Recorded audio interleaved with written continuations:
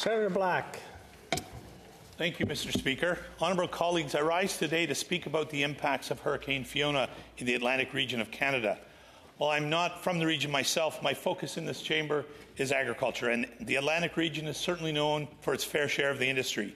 From potatoes and wild blueberries to lobsters and dairy, agriculture in its many forms represents one of the biggest sectors in the East. As we've heard in the chamber this week, this devastating storm has taken lives, destroyed property, and left hundreds of thousands without power.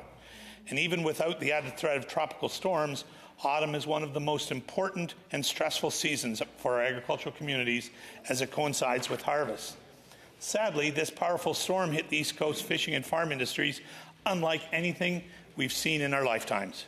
In fact, some farmers and fruit growers say they're worried they could lose a whole season's worth of work as a result. Unfortunately, we don't know the extent of the losses yet.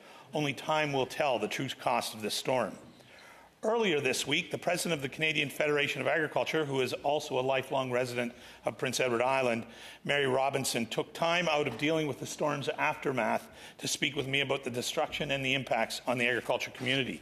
She shared with me, and I quote, "Many farm families have lost buildings that are integral to their operations.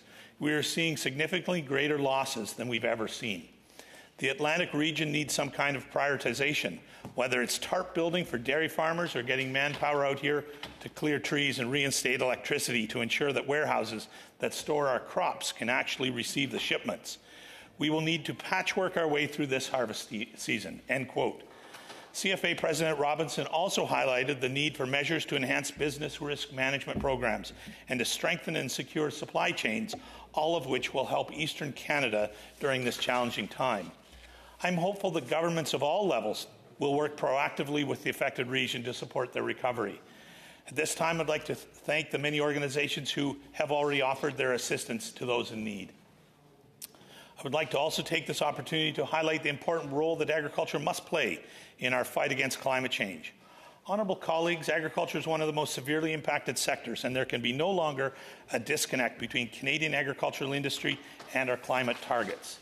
In just the past few years, we have seen the heat dome, the floods in British Columbia, and Hurricane Fiona that have decimated agricultural communities.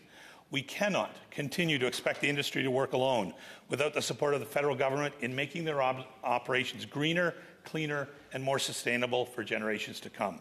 Thank you. Merci. Megwich.